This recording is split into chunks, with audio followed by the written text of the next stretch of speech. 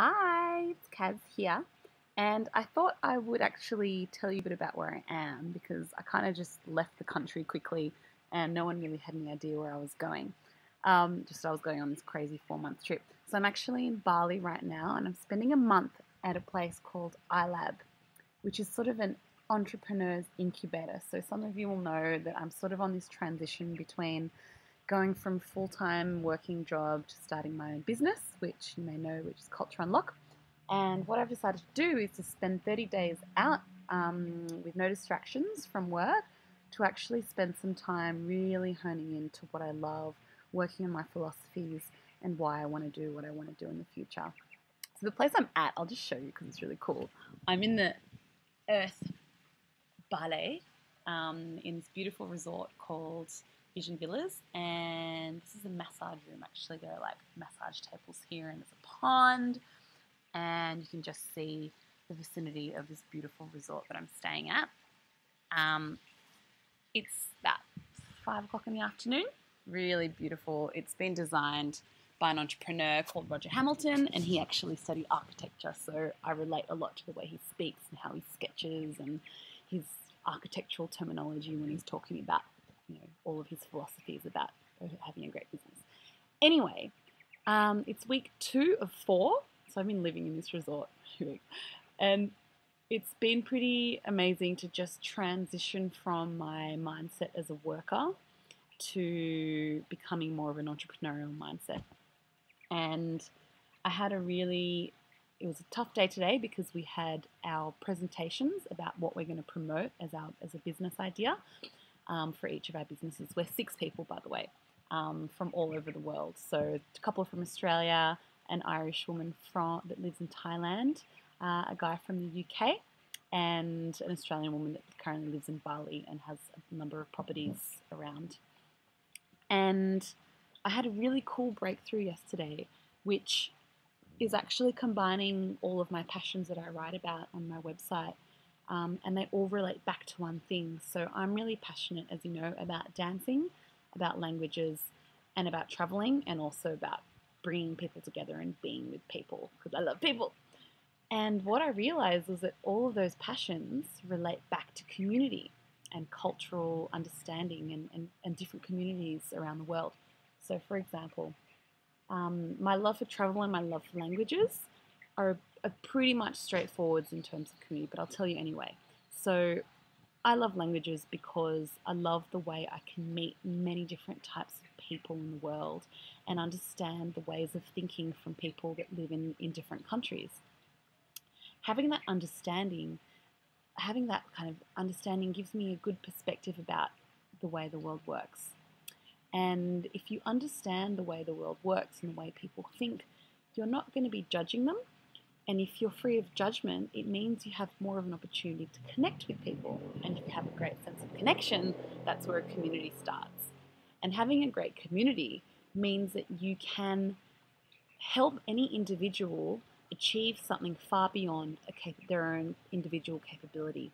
Because you know that when you bring a group of people together, you start creating some amazing things. And if we start creating amazing things, then we actually are pushing the way forward for humanity and creating a better life for our children and our future. And if we create a better life for our future and our children, then we're actually creating more peace, more joy, more harmony, and a better quality of life, which leads to a more loving world. The same thing works with traveling. So I love traveling because I love to explore new places, I love to meet new people and to understand how different cultures work. By understanding different cultures, it means that I can understand, which means I'm free of judging things that I don't understand, so I'm not judging. And that leads to a sense of connection.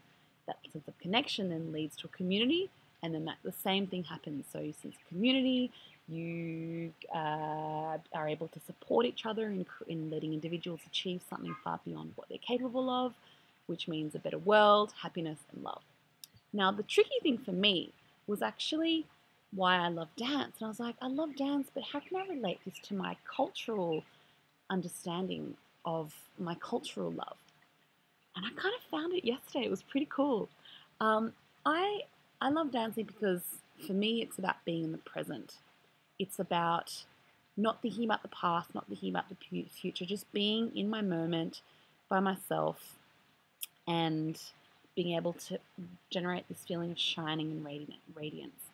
Anyway, I feel like that's the way that I can give permission for other people to also feel that way, which means if you have a group of people in a room that are all feeling vibrant, energetic, and positive, imagine that amazing energy and connected feeling that those people can get. It's kind of like when you're at a concert, you know, your favorite artist, think of that person and think of you being in a crowd of, I don't know, 100,000 people all having that same joy and inspiration energy. It's this amazing feeling that you get. I get that a lot when I'm at festivals. Anyway, so that sense of connectedness brings a sense of community. And then again, if you have a community of people, they can support any individual to achieve something far beyond their own capability, which leads to further advancement in the push forward in humanity for the future, which leads to a better quality of life and thus, you know, a better future for our children, which leads to a more happy and loving life. The other aspect of dance, which was great, was that I realized that there's a lot of music that I like to listen to and dance to that have very different beats. World music, so music from Africa sounds very different to music in Indonesia, which sounds very different to music in Australia.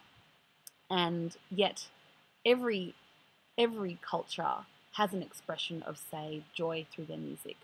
So the way I dance to a music representing joy in Indonesia is different to the way I dance to a music expressing joy in, say, Brazil, which means that for me, dancing is actually a tangible or physical interpretation about how I understand a culture. So I use dance as that physical tool to understand cultures. And when you understand different cultures from different sides of the world, it means that you are free from judging those cultures, which brings a sense of connection and connectivity, which means we've now got kind of a global community, which I've done through dance.